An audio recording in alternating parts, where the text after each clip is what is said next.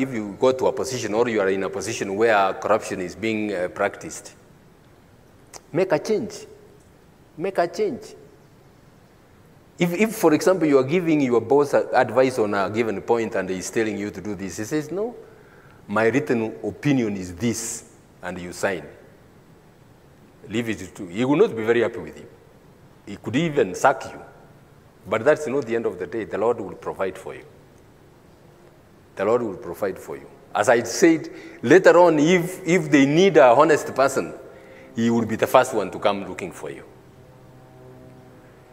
What is the consequence of failure to stand up? As I said, it's a matter of life and death.